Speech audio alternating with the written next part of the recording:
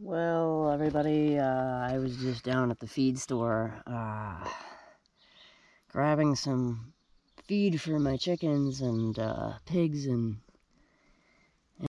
everyone, and actually had to put a bag of alfalfa back because I was breaking the bank. Feed prices have gotten so out of control that I'm rethinking the amount of animals that are going to be able to stay on the farm this year, and gonna have to downsize my chickens, and I'm even rethinking my plans to expand any pig or goat operations until I can figure this out. I need everybody out on pasture, and I don't have a lot of pasture here, and I've been trying to move for a couple of years, and it's a big problem because the more you have your animals out on pasture, the less you have to actually go buy them feed. And I really need to build some tractors in a hurry for the birds and get them out onto some grass, because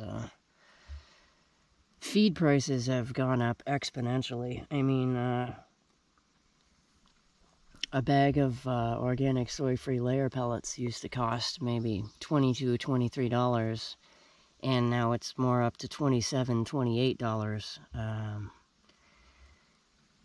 The alfalfa has also increased in price exponentially. That's like 27 bucks a bag right now, between 25 and 27. I don't take the receipts and don't have them on me, but pig feed went up, everything went up like $5 a bag, and you add all that together and it's killing me. So I think I'm gonna have to definitely rehome some chickens, and the 5 goslings that just hatched here, they're off to new homes because I can't afford to feed 8 or 9 geese all year round right at the moment.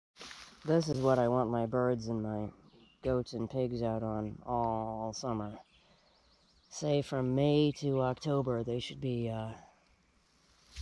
out eating stuff like this and finding bugs and just having a small amount of supplemental grain, because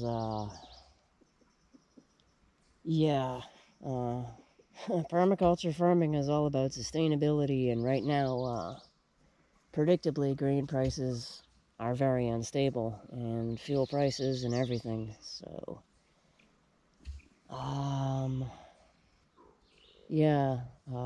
unfortunately gonna have to make some hard decisions, and the chickens over in the chicken jail are gonna have to get the hell off my feed bill pretty immediately. I'm gonna have to butcher them and stick them in the freezer. It's getting hotter and hotter out, so that chore is getting nastier and nastier the longer I wait. But yeah, these jerks in here need to get the hell off of my feed bill. These 2 Delawares are in here for eating eggs, so they're in jail for that. This rooster just isn't needed on the farm. He's a Murray's Big Red or something, and they don't breed true, so his services aren't needed at the moment. And this is also a meat chicken in jail for eating eggs. So I need to get these 5 birds the hell off my bill immediately. Hi.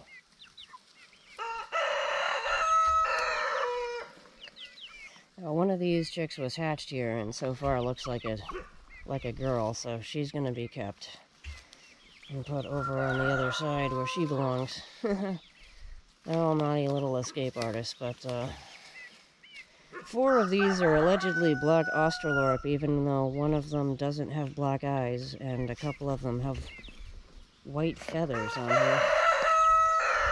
Black Australorps aren't supposed to have any white feathers. That's very odd.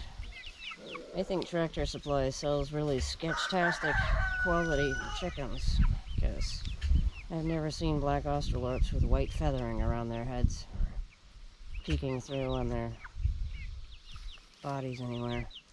These other 2 are supposed to be buff Orpingtons, and I think they actually are buff Orpingtons, but they can't all stay.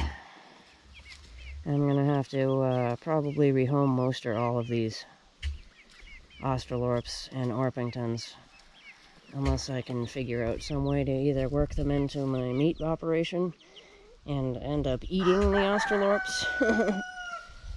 And the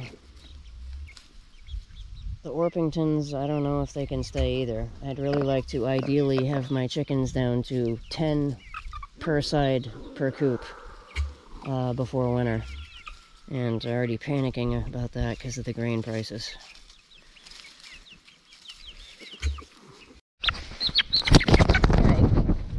Hi. Of course it gets away from me as soon as I get the camera on. Yeah, I was trying to get a closer look at that chicken who is obviously not really a black Australorp. It's got the wrong eye color. The other Australorps, or alleged Australorps, have black eyes. So that one definitely not a black Australorp.